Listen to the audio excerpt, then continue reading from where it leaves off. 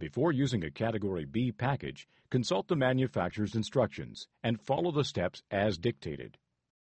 Failure to follow the manufacturer's instructions will result in a non-compliant package and will be subject to rejection and fines. Make sure the primary container you would like to use has been certified to be placed in the package, and make sure that you stay within the limits described within the instructions. This information must be stated in the instructions for use provided by the manufacturer. Ensure that the primary container is leak-proof. Since the package may be subjected to vibrations during transport, it is recommended that the closures of primary receptacles containing liquids are secured with tape or other positive means. If you are shipping multiple primary containers, make sure that fragile containers are separated.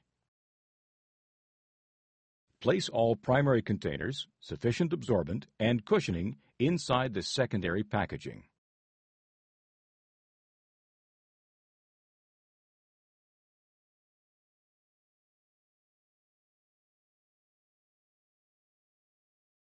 If any of the primary containers exceeds 50 milliliters, the closure of the primary container must be oriented with the orientation arrows on the outer packaging.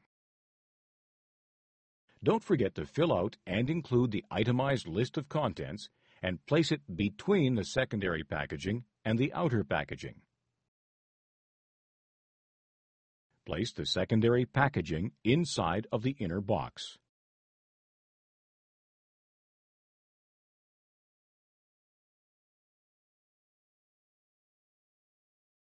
Place the inner box in the recessed area of the insulated chest.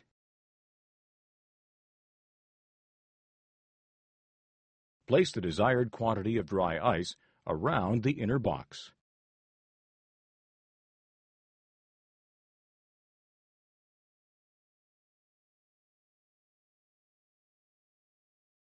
Replace the lid on the insulated chest. Close the outer packaging.